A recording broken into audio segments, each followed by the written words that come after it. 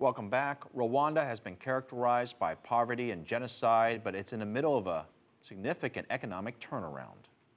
A new United Nations Human Development Report shows that Rwanda was the fastest growing African nation between 2000 and 2013. Last week, Rwanda's Prime Minister unveiled a 3-year plan to help the country continue this transformation. The ambitious effort includes a 30% cut in poverty, greater access to electricity and clean water, and also financial services. Now, for more on Rwanda's way forward, I spoke to Francis Gatare. He's the CEO of the Rwanda Development Board, and I asked him, well, the question he gets asked by most investors: how big is the potential? So the most common question was, are you from Rwanda? How is Rwanda now? Because obviously most people remember Rwanda from the news 20 years ago when the tragedy of genocide against the Tutsi people was committed in our country. Those headlines still ring loud in people's heads, and for me and for many of the people that came with the president was to explain what the new Rwanda is like today. And you have quite the success story. I don't think you'll ever forget sort of the history or the awful scenes that we saw on television at that time. But certainly 20 years later, a lot has changed.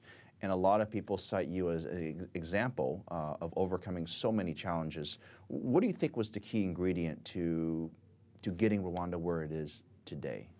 20 years ago, after the genocide, Rwanda was a failed state.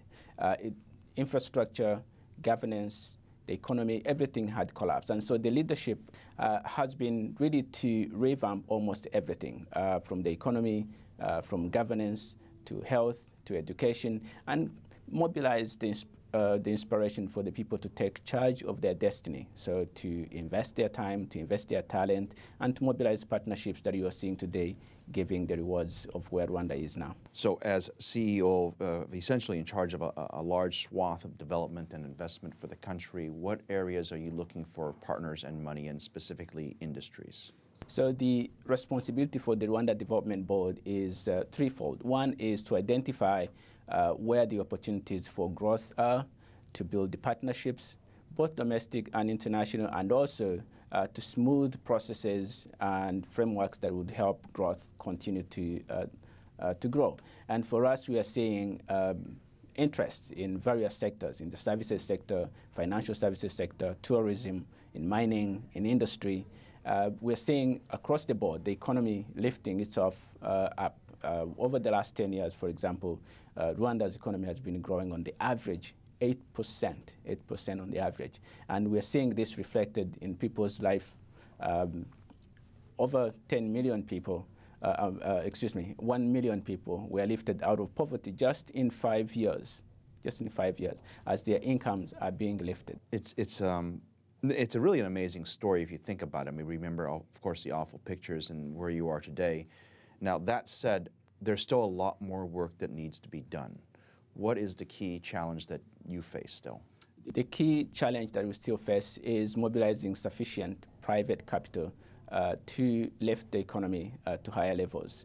Today, we are seeing Rwanda's private investment in the range of 12% of our GDP. We would like to see it 30–40% so that we can actually have sufficient growth that will take us beyond the 8% that we're experiencing on the average. A lot of people say that for Africa to grow and to prosper, that they need to tackle the issue of corruption.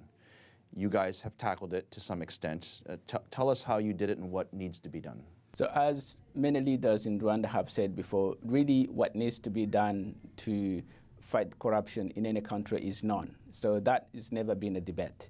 The difference in Rwanda is that there has actually been a serious commitment to implement those good practices that combat corruption in Rwanda. And as a result, you're seeing that there is very, very low perceptions, leave alone practices of corruption. That was Francis Gatare. He's the CEO of the Rwanda Development Board.